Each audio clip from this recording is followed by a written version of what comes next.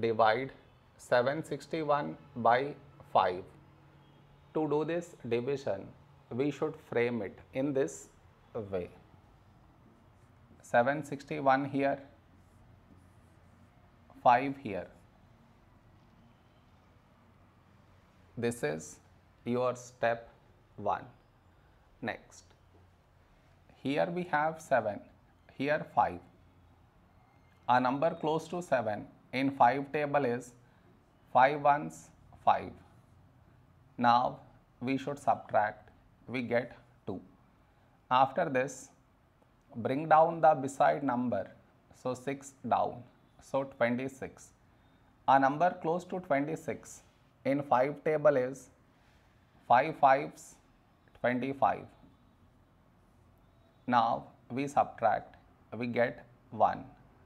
After this, bring down the beside number, so 1 down, so 11. A number close to 11 in 5 table is 5 2s 10.